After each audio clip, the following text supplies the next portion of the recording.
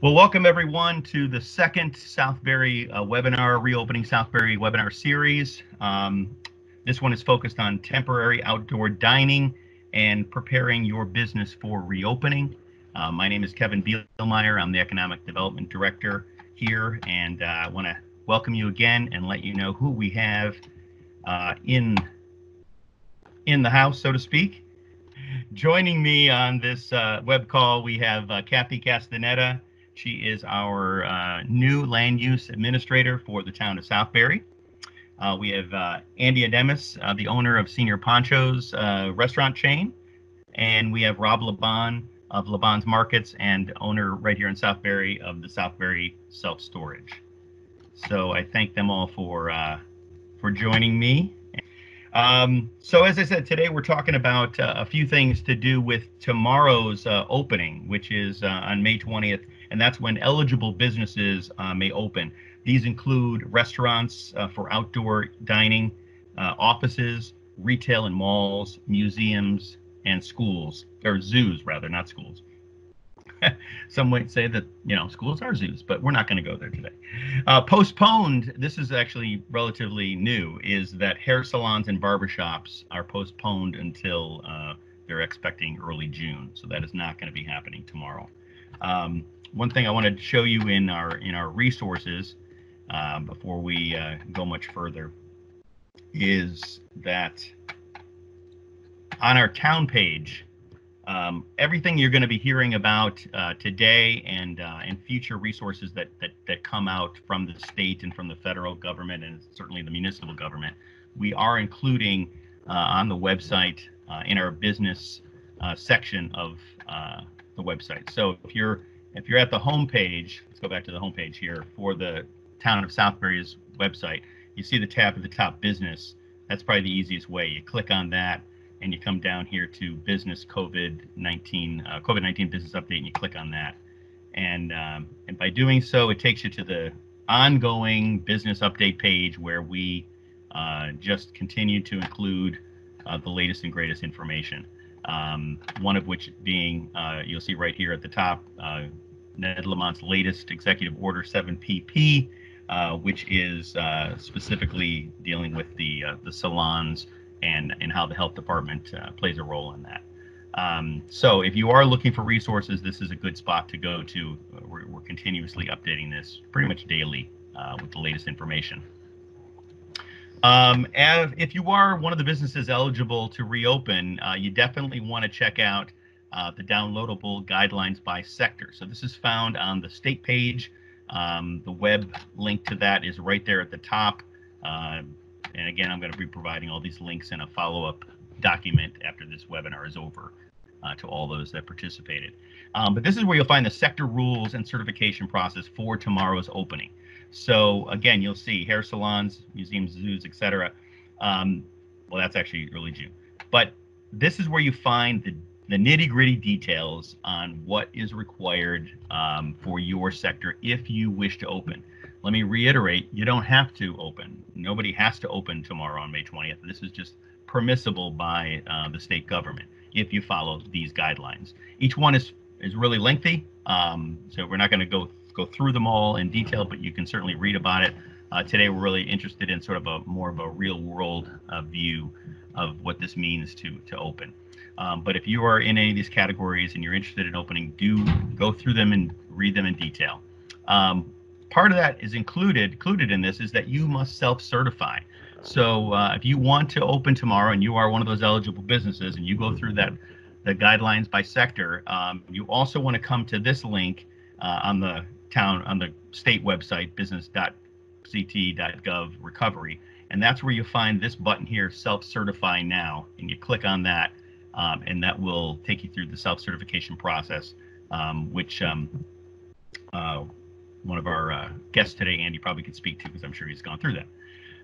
Also, notice below it the Small Business Reopening Resource Guide. This is a relatively new link, I think, in just the last day or two. So you want to click on that for all the latest resource guide information. And then notice actually just above that, it says, is your business eligible to reopen now? Check here to find out. And by clicking on that, it'll answer that question. Let's go ahead and click on it while we're here. And as you see, it takes you back to the latest executive order and that same sector page. So it's basically just a loop. In case you go to one site, it takes you to the other, and vice versa.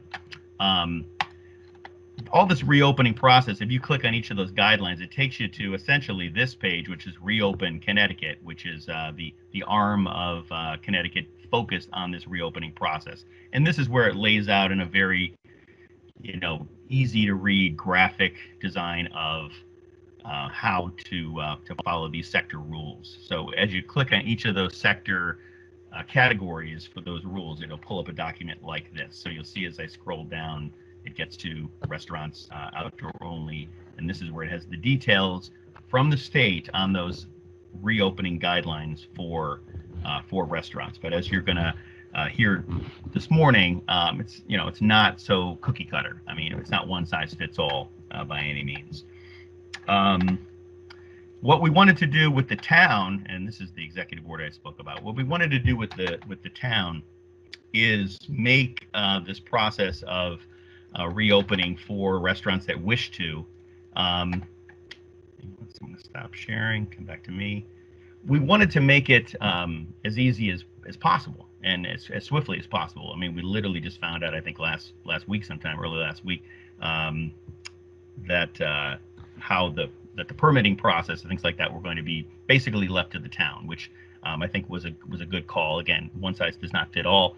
What the state to dictate what every single town out of 169 municipalities should do is a little crazy. So to help facilitate and speed up the process, they left it to each municipality to handle it as they wish. So that's why I have Kathy Castaneda joining us this morning. She's our new land use administrator, and I'm going to just share something real quick here. There is Kathy. And I am at this time going to turn it over to Kathy to talk about our temporary permit process for outdoor dining. So, Kathy, take it away. Okay.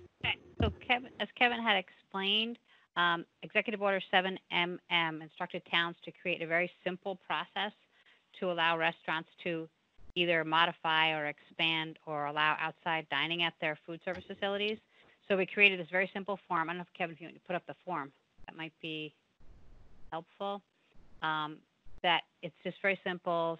Applicant, name of your location, phone number, contact info, no fee associated with it. You fill out this form with an attached site plan sketch of how you're going to do your outside dining, how many tables you're going to have. It's got to comply with the sector rules. In other words, the tables 6 feet spaced apart and some other standards. And then we just have a few simple things on there about it. The seating should not block fire lanes or building egress. Can't impede any necessary parking. But a lot of zoning is pretty much thrown out the window here. And if we don't approve it within 10 days, it's automatically approved. So we just made it a very simple, very, very simple process. I don't see the form up there, Kevin. Do you guys see it, or? Oh, I thought it was there. I'm looking at it, but maybe I'm not. Hang on a second. All I see is you and Andy. I apologize for that. Let me share it. I thought we were looking at it. How about now? No, I don't see it. Anyway, it's available on the websites.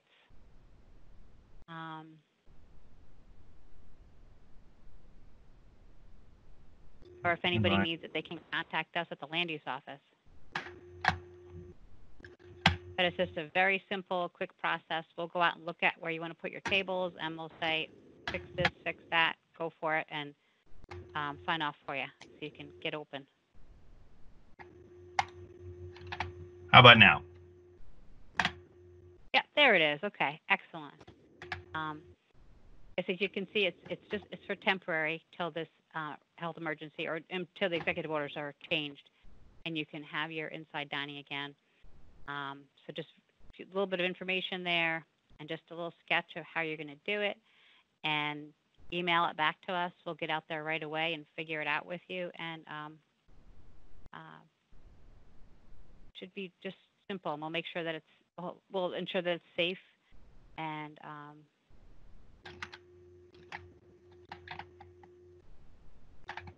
Okay. Can you hear me, Kathy? Yep. Okay. So as you see, and then on the second page of the permit application, you did include the executive order that you spoke to, the 7mm, how liquor service is currently being handled, and I think Andy even has an update on that. Again, those sector rules for restaurant reopening that we showed you earlier, the link is there. And also this information on how the building department is handling tents that may be restaurants may be interested in setting up, because we kind of are anticipating that request coming in. So we have a little information there as well. And Kathy, where can they find this document again? It's on the town's. Actually, it was on the part. Looks like you have a link to it on your business. Yes, I part do of have the website, but it's on the town's website under zoning. It's right at the top, I believe. Okay. Or you can call or email as well. Okay, and we'll provide everybody's contact information at the end of this as well. Okay, and now I should say that we're going to take questions at the end of this. I know folks may have some questions. At this time, I want to turn it over to you, Andy, to give us sort of a real-world perspective on doing outdoor dining, or preparing to do outdoor dining, because I know it just starts tomorrow with your restaurants. So, Andy, and you're muted. Sorry. Sorry. Thank you. I was actually fortunate to already have a patio, so it made the process a little easier. But I did ask for an extension to allow tables outside on the grass. As far as the process, I commend Kathy and the town. They did a wonderful job. They flipped that permit within 24 hours for me. Again, being a little easier, the layout was there. I understand that it might be a little tougher for somebody who's trying to put a tent up in the parking lot, and how other restaurants are going to handle that. But I did a sketch. I'll show you a quick copy of that since I didn't have it ready, but I don't know if you could see this, but 8.5 by 11. It's kind of tough to see, but we just kind of did it on Google and sketched out the tables just to give them an idea. It shows some of the distancing and obvious, like Kathy said, the egress, not blocking anything, where I have my sanitation. And I lost half of the tables on the patio. So normally we have 11 tables. I was able to put 6 on the patio and 3 outside. So I still don't even have, and some of the tables are 2s, which makes it even less. But at least I'd rather have something better than nothing. And everybody is excited about that. As far as moving forward with opening outdoors, we've been trying to do some heavy training, because I know some of my friends who have colleagues in other in other states. They've told me that they're struggling with restaurants opening, because they're having a hard time adjusting to wearing gloves and wearing masks and stuff like that. So training is going to be important for all the restaurants here. And I recommend that everybody handles the training through ServSafe, which is it's a 13-minute video on ServSafe. It's called the COVID-19 reopening video on ServSafe, and it's all free. To take Andy, that a little. Andy, what is that? Where did you locate that? Is that what happened to the website by any chance? Servsafe.com, SERVSAFE.com, and all my employees have been doing it, and they get a certification. It's a 13-minute video. What's good about that video, it shows them how the pathogens easily get transmitted, because sometimes you may have people that don't truly understand how easy things can spread. So this kind of covers that topic quickly, and it shows them and it reviews just main sanitizing. I would go further if I was a restaurant owner to have everybody do the full food handler certification, which costs $175 now, and it's free till the end of May. I used to pay for that for my staff, and my wife gave me a great idea. She says, why don't you bring everybody in an hour early and slowly start letting them take half hour, 45-minute take the course over time so they don't get killed for 2 hours, 3 hours sitting there. And it's cheaper for me to pay them per hour than to take them to a class or invite them to a class like we used to for an hour for $175. So, but Andy, let me interject. If you do that class, if you have it, say, on site for your employees, does somebody come in to teach that, or is this how you is that? could do it online. You could go to sites that have them, or in some cases, I used to put them together and have 20 people, and I used to bring the person to like the prospect banquet room, and they would it was more hands-on that way for us. Yeah. But it's free online till the end of May. It's a wonderful deal. So the thing on the COVID-19 video, and we're stressing it, is the mask, the gloves, the sanitation, and the hand washing. And it's all new in the sense that, I don't think an employee that's in the restaurant business has washed his hands 12, 15 times in an hour, and that could be a possibility now. Yeah, so they have to constantly be trained and told, especially a young person. They're not used to this. So the training is very important. And to me, the battle for the takeout and the restaurants are going to be won on how we make the customer feel. We need to make the customer feel very safe in that environment. When they're sitting down, when they're walking, when the bathrooms have to be spotless when they walk in. And that to me is my recommendation for restaurants or any business.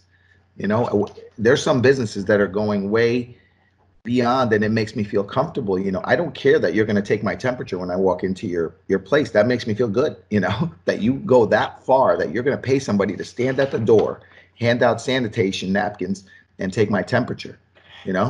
We're trying to have a person that strictly is what we call the sanitation person. Obviously, it's going to cost me more money until we figure this out, but they are responsible for constantly hitting the touch points of the restaurant throughout the entire restaurant. So they're just walking around hitting touch points, they're cleaning tables, and they're focusing on strict sanitation of everything that a customer can touch. So what about the difference between your different restaurants in different towns? Because I know you had said that you can't just sort of apply everything exactly the same to each of them. There's differences. So we noticed when we were making signage, and this is where it's going to be unique for every individual restaurant. When we were making the signages, I was sitting there with my wife, and we're trying to say, okay, we'll get 3 of these. And well, you can't get 3 of those because the layout is different over here. And so every restaurant, being that I have 3, every restaurant is going to have to look at it and tweak it to make it work for them signage wise. The flow of traffic has changed. Now we're trying to develop entry and exits that we never had to do that, so we're trying to make you come in one door and out another door. Again, just to keep the flow of traffic. If you're on the patio and there's no reason for you to come in, if you don't have to go to the bathroom, we want you exiting through the patio and stay out. Yeah, let me ask you about that with the restrooms. How are the restrooms being handled? Obviously, that's indoors. So is that the sole exception of why someone is allowed inside? Well, we have you waiting at the front door. The problem we're going to have is if somebody doesn't want to wait there, we're not going to let them in. So they're going to have to make a decision. Are you going to line up 6 feet apart from each other? That's taped off on the sidewalk. Because our plan is to greet you, kind of give you the rules, and then walk you around the grass area like on Peter Road and come into the patio. That's the way we're handling it. We think there's going to be a high demand to sit on the patio because you only have 9 tables. Right. And you're basically only seating 18 people, 20 people. Do you think reservations are going to be more necessary than usual because of that? We must have got a call for between 3 restaurants, maybe 50, 60 people have called to make a reservation.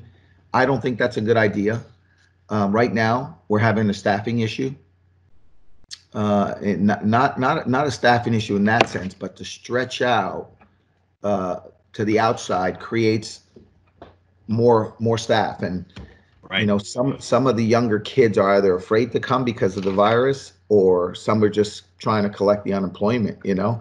So when we open indoors, we can do reservations. I think that'll work. But outdoors right now, it's so limited. And we're just trying to get a flow. We're just trying to open, be good to the public, provide a good service, be in a clean environment. But we want to get a feel for what's going to happen. Just like when the first day, when on the 17th, when they announced our first takeout, we were adjusting daily. We were moving computers, adding a phone line, and that's what's going to happen here with restaurants. And we're kind of communicating with each other. And, you know, my most important thing right now is the sanitation end of it. And, you know, I won't sacrifice the customer or my staff just to sell another dollar. You know, so we are doing takeout only, and we're allowing you to eat it on the takeout. I want to get a feel for this for a few days before I start actually serving you on the patio with plates and silverware and glassware. So how the customer is going to give us that feedback, we'll know immediately how they're feeling. And that's why I'm taking those few days this weekend to understand and get a feel. And I'm in touch with many of the restaurants in town, you know, especially, you know, I constantly, Julio's, Leo's, Rathskeller, Maggie's, and Mad Greek and those guys. So I'm constantly, we're a small circle of just kind of getting information out to each other. So, right. We Yeah, caught not everybody's doing the same thing, right? I mean, some are taking it slow, like you're saying, waiting and seeing. Others are ready to pull the trigger tomorrow. Would you say? If anybody's ready tomorrow, I don't think they're being honest with themselves, because they don't know what's actually coming. And to look me, a 30-year operator, and say you're ready, and that all your staff is going to put on gloves and put on masks and everybody's going to be 100%. I don't know how. You know, I think everybody needs to take a step back and just take it easy, like a soft grand opening again. That's the way my buddy described it from Texas Roadhouse, because he has information from other Roadhouse, and he said, don't understaff, because people are going to come, but you have to be ready for this new norm. That's going to be the sanitation, constantly changing gloves. Everything is going to flow a little slower because of this. Things are going to slow you up that you normally didn't have. Right. So I think one of the curiosities I have is if a customer does come in and they're sitting down and they're, you know, having table service, and therefore they're eating there, how do they keep a mask on? I mean, it's impossible. You can't eat with a mask on unless you just keep taking it off of one ear, taking a bite, closing back up. I've heard one restaurant, I think it was in Hong Kong, and I heard about that they have little like paper sacks that are the setting on each table, and the idea is you take it off, you stick your mask in the little paper sack, you eat your food, and then you take it back out and put it back on again, so it never touches the table. You know, they don't just stick it in their pocket. They just that's just set there for them. I don't know. Again, we'll get a feel for that instantly. We're going to ask the customers to keep their mask on when they address the staff. Oh, sure. And our staff members have markings to stand. So they just get into the habit of walking to the table and being away from the table. Again, but that can create another problem. You have somebody who doesn't hear well, and the first thing both of the parties are going to do is naturally lean towards each other. Right. Right. So. Yeah, not easy. It's like you said, it's going to be a gradual thing. Now, you mentioned the website surfsafe.com, where they have the video. Is that also the site that has where you can order up the training that you spoke of that used to be $175? It's free to yes. Yes, it's a great program. I mean, just to see it free was a gift from SurfSafe and SurfSafe nationally. Mm-hmm. Yeah. So I typed that in for our guests that are watching. I've typed it into the meeting chat. If you don't have your chat box open, on your toolbar, it says hide conversation or show conversation. And if I type that website in there, that's also where, if you're listening and you want to type in any questions that you may have, that's an option for you. Or you can use the raise your hand function when we get to the Q&A, and you can just unmute and ask us. All right, Andy, I'm sure that some folks will have some questions for you, but if that's all for the moment, I'll move on to Rob. Great. Okay. So with us today, we have Southbury resident and now business owner in town, Rob Laban. He owns Southbury Self-Storage, but of course he has a legacy with Laban's Markets. And I asked him to join us today because, of course, they have been open throughout this pandemic. And I thought, rather than sort of the blind leading the blind, what if we talk to somebody who's kind of living and breathing this every day to help inform what your place might want to do to prepare for indoor guests. So take it away, Rob. Thanks, Kevin. Andy, I just want to say my wife and I love your restaurant. We got pickup from the Southbury location the past 2 weeks in a row. We can't resist some good Mexican food. And also I want to second the Serve Safe course. I didn't know about their 13-minute COVID video, but we also send all of our employees, all of our food service employees, and anyone who's a manager through their course. And similar to that, we actually hold ours at Naugatuck Valley. They have a culinary program there, and one of their teachers is a Serve Safe instructor, and we'll send like very similar 20 people at a time to go do the course. And I've done it myself. It's definitely very eye-opening. I think anyone would benefit from it, just because you don't realize all that goes into safe food preparation, from how fast things need to be heated and cooled, and storage temperatures and time and duration. So I definitely recommend that. In terms of the whole COVID situation, I mean, we were right in the middle of it. And the absolute craziest time was the first, I'd say, week or so before anyone knew what was going on. And our stores were just absolutely inundated, doing 4 times the normal volume, and with no limits in the store, not really knowing how to handle it. That first week was just an absolute chaos. That really burned our people out. There was no leaving work. It was just all hands on deck 24/7. But the big turning point was, it wasn't the screens in front of the cashiers. It wasn't the masks. It wasn't the gloves. The biggest turning point for us was the limits in the store. So in 3 of our stores, we have 4 locations, and 3 of them, we have a limit of 20 people in the store at one point in time, 20 customers. And then in the bigger one, it's a limit of 30 customers. And what that did is it just depressurized the whole situation. There was never a line anywhere. There was never there was nobody frantic. There was no crowds in a certain part of the store. And that is what really kind of diffused the whole situation.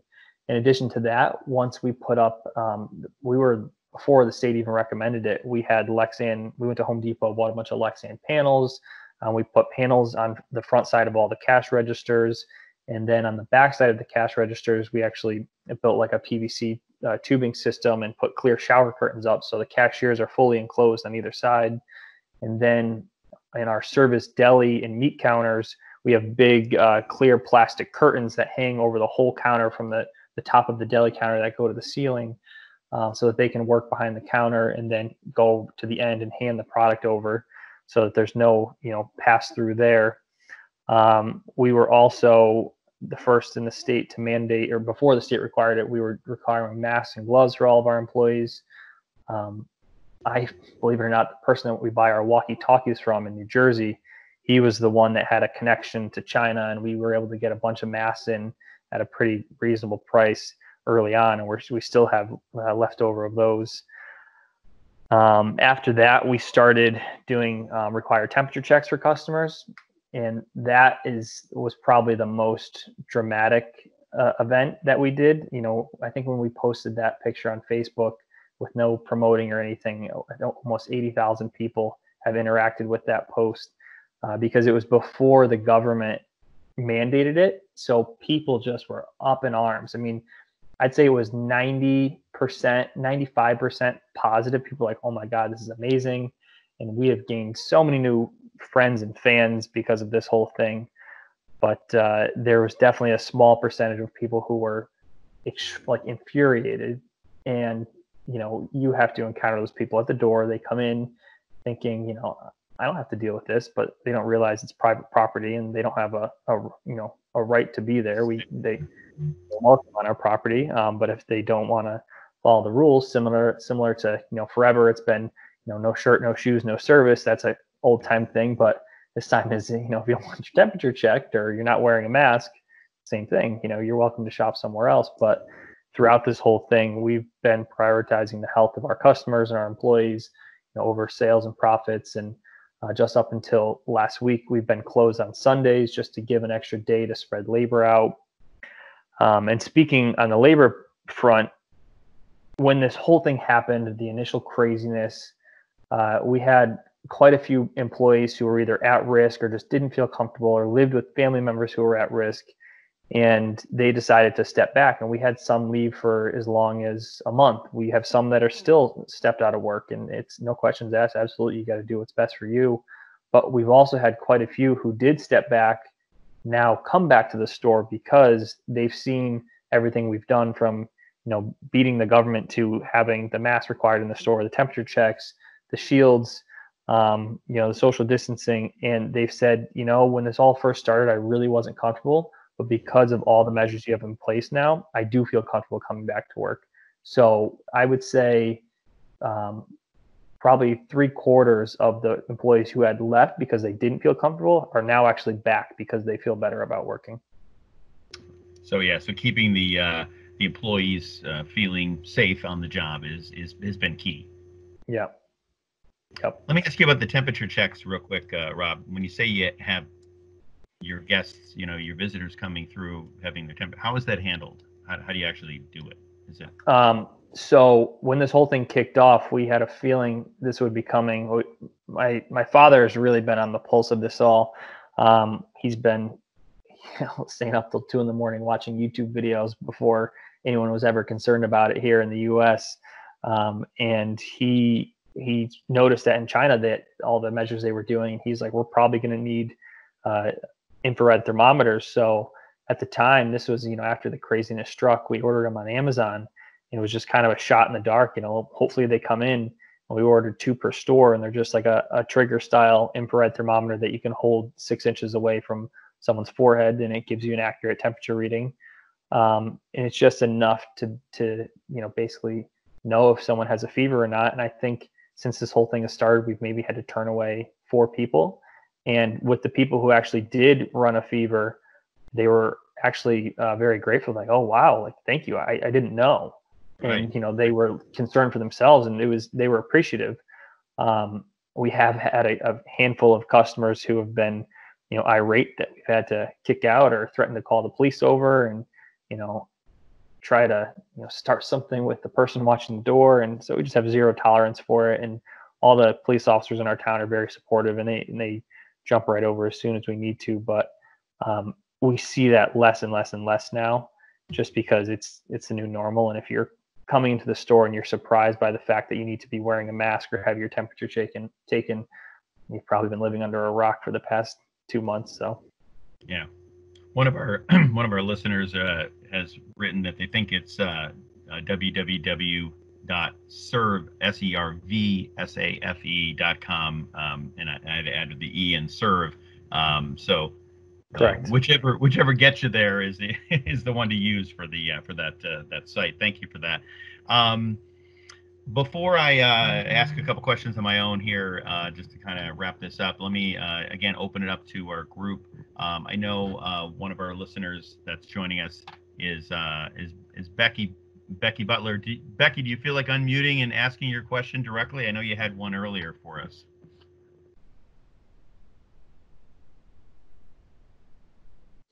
Yeah, hi. We have Arts Escape in town, and we're more a school. We're not a restaurant. So all the guidelines that are coming through are for everything but a school, because public schools are all closed, but we're a little bit different. So I'm very hesitant as how to open, because my population is basically 65 and older. Gotcha. So let me ask the gentleman on the call here, if either of them would like to chime in.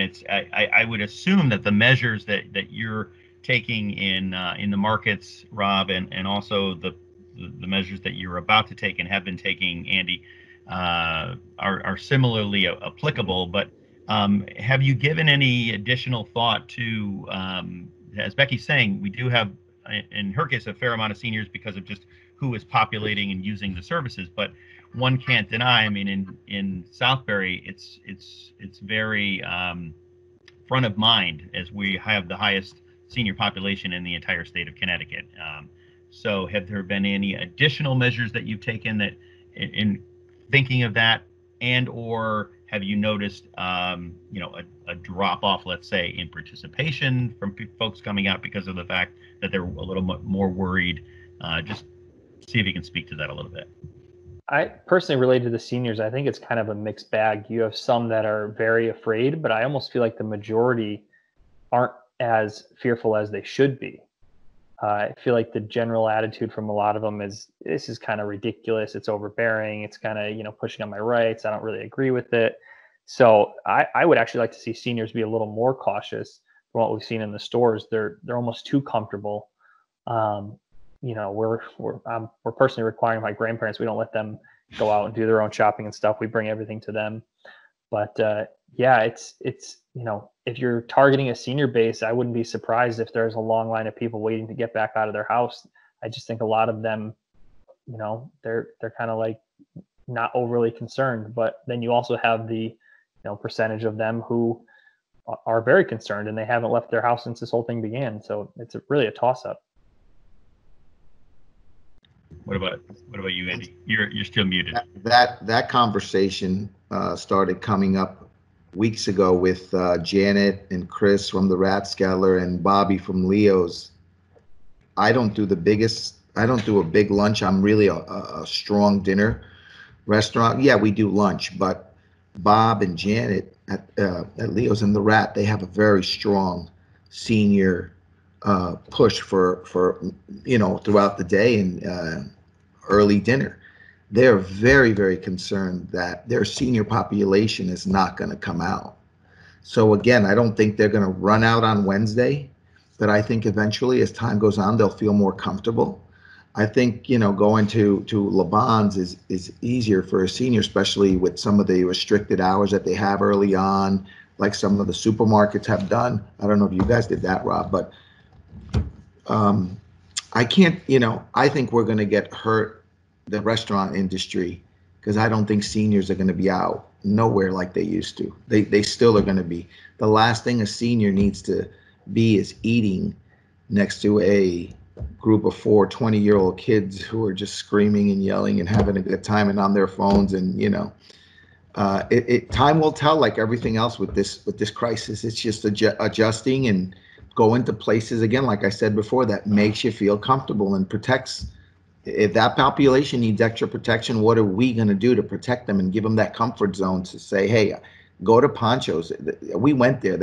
They'll put us in a back room by ourselves, and, you know, you can get a nice meal. And, you know, when we do open inside, Right.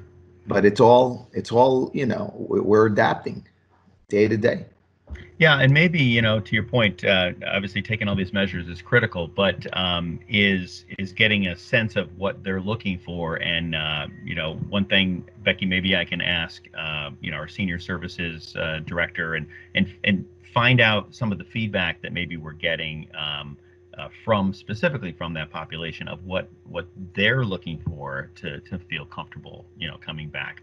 Obviously, you're going to do all the measures that are required of you, but maybe it's going above and beyond. And then how is that communicated? How do people know about it? You know, and that brings me to one last point that I don't think we really talked too much about is signage, both in the markets and in the restaurants, and in all of our shops. I mean, directional arrows, things like that. If you could both just sort of quickly touch on the importance of signage, because everything's going to be about communication with getting people to do what you need them to do when they're in your establishment.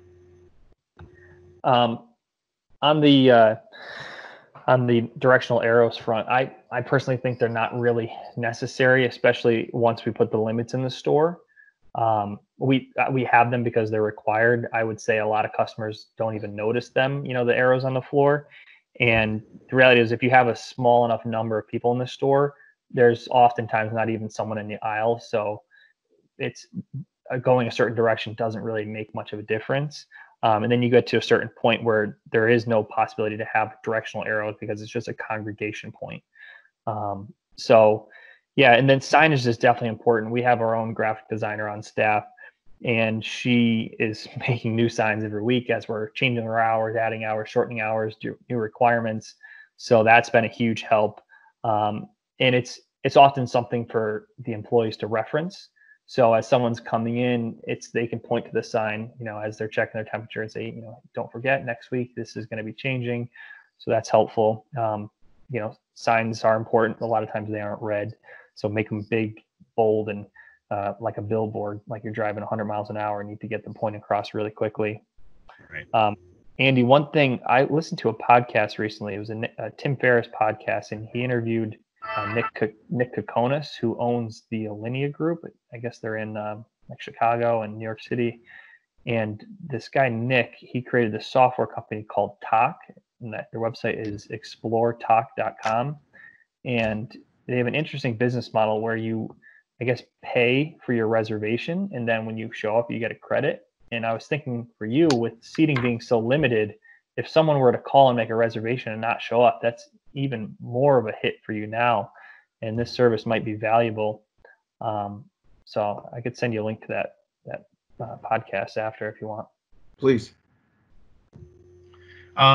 Kathy, on this last topic of signage and what you and I had talked about earlier, that we had seen other towns and cities exploring, who, other businesses, let's say, for example, retail, who might want to have more outdoor presence with their merchandise, or, as you said, signs are being popping up left and right, Rob. So, typically there's a very stringent, enforcement policy with regards to temporary signs. So we're trying to, as a town, look at the areas that we can do, what we can do to help businesses be nimble and adapt to some of these things.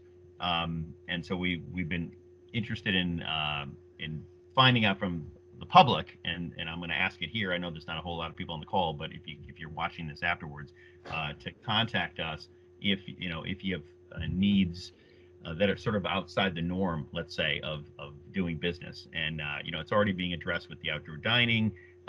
Those that don't have it, making it easy for them to get it, and for those that do have it, expand it and alter it. But this might extend to other types of businesses, like I said, retail, for example, having part of their merchandise outside, so it's safer and it's easier to notice that they're open and for business. So Kathy, I don't know if you had anything else you want to add on that at this time. I think we don't know what the demand really is for that, or I think if a business wants to put some of their merchandise outside and they currently don't do that, or they have never been permitted to do that, give us a call and we'll see what we can figure out. And if we need to get into more permitting, we'll work on that. But if we don't, we don't want to add another layer of approval that's not necessary. Exactly. Thanks for that web link, Rob, that you spoke of. And after this is over, I'm going to send out a one sheet that kind of touches on everything we talked about, and with the links too. That podcast too, Kevin, is really relevant to all restaurant owners. It's specifically on the COVID crisis, and actually his restaurant group had their highest day of sales ever during the COVID crisis because of how they handled their takeout process. They took a unique approach to it and have actually thrived throughout this whole thing. So it's definitely worth listening to if you're in the restaurant industry. Great. So in the last few minutes we have left, let me just again ask if anybody has a question. You can either use the raise the hand function, and I'll call on you. That's that little hand there on your toolbar, or you can type it into the conversation line if you are shy and you don't want to ask it out loud. So while I wait and look for that, let me just ask our guests if they had any final thoughts on this topic that either you didn't cover or you just want to sort of hammer home as we wrap up. So I'll start with you, Andy. Again, everything seems to be going back to sanitation. Again, to go further on Becky's question, it was make the people feel comfortable and protect the public, protect your staff, and I think things will flow slowly and get better. And the more time we give it, the better off we're doing with the government, the CDC, the testing, and everything just flows in place. And we don't have another. My fear personally is that there's a second wave coming because we don't do the right things. That's my biggest fear. You know, I really can't. I closed the store for 14 days. It was a huge loss of sales and all the product that we ended up throwing out. You know, I got sick in mid-March, and to protect my staff, I had to quarantine everybody. But that's my biggest fear. Is, you know, if somebody else gets sick, I got to do the right things. Now they got all these companies that are out there disinfecting in 24 hours and fogging the place, and they're doing those kind of services. You know, everybody's jumping in on whatever they can, but make the customer, make the employees feel safe, and like you know, like Rob says, they'll come back to work if they feel safe. I had people stop in that didn't want to work, and same thing to Rob's point. Once they saw how we were masked, gloved, you know, I had 10 sanitizing stations throughout the restaurant. That's a lot in a 3,200 square foot footprint to have 10 places you can just turn and spray your hands or wash your hands, you know. And they looked around, they said, oh, this is not as bad as I thought, you know. Well, I said to them, you haven't been here in a month and a half. How would you know? We've been dying over here for people. So they both decided to come back to work. So again, make them feel safe. I think, you know, we'll get through this together. Absolutely. Rob, any closing thoughts? Yeah, I forgot to mention that our person who's taking temperatures when they come in the door, they're also, they personally wipe down every single cart that comes in the building. So the first impression when someone walks in is like, wow, these people are on top of their game. They're not only checking my temperature, they're making sure the first thing I touch has been cleaned. And also, I want to warn that my mother, who is a nurse and she's been working in the ICU at Charlotte Hungerford, she has cautioned everyone that gloves can give people a false sense of comfort. And this is definitely true, especially for, you know, departments or, you know, businesses that are not used to wearing them. The gloves aren't meant to protect the wearer. They're meant to keep whatever you're touching clean. So that means you got to be willing to change them and throw them away often. And if you're changing your gloves often, that means you don't have to wash your hands as often. I mean, washing hands is important, but if you always have a clean pair of gloves on, you're staying clean. And so my mother, who's seen the worst of this in the ICU at Charlotte, you know, has really pushed that. And she truly feels that the masks are the most important thing, because if everyone's wearing a mask, that means the sick people are wearing a mask and then they're not spreading it. So the masks are important. You got to be careful that we're constantly reminding people that it can't be tucked below your nose or above your chin. It's got to fully cover your nose and your chin. So that way, if you cough or sneeze, you're not sharing your germs with everyone else. Right. All righty. Well, I think that, you know, each business is obviously interested not only in their survival, but in the safety of their employees, and of course the safety of the guests that are going to be coming there. And I know everyone's going to do, you know, everything they can to make it as safe an environment as possible, to make this a success and for this to work. So I'm sure folks that hear this will appreciate the guidelines that you've laid out, both of you, to make that successful for their business. I'm sure they're well under the way in preparation. It's going to be baby steps, but we'll all get there, and eventually, you know, things will be back into swing, and we'll get, you know, it's going to take some time, but one day at a time we'll get through it. So this has been our second Reopening Southbury webinar. We're going to have one next week that's going to be focused on the forgiveness part of the PPP. A lot of folks, about half of those that took the survey, the town survey, said that they did file and receive the PPP. So I know there's going to be a lot of interest in folks being sure that they're getting forgiveness possible and doing the right record keeping, etc. So we're going to talk about that. And if you've got an idea for a topic you'd like to hear, please email me and let me know.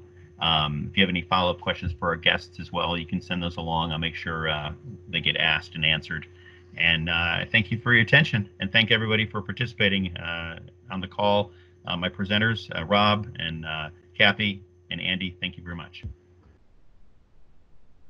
Thank you. All right, take care. Thanks, Good luck. Take care. Bye-bye. Stay safe. Rob, send that link, all right? Will, you got it already. All right, everybody stay safe. All right, take care. Bye. Take care. Bye-bye. Kathy. Is now exiting.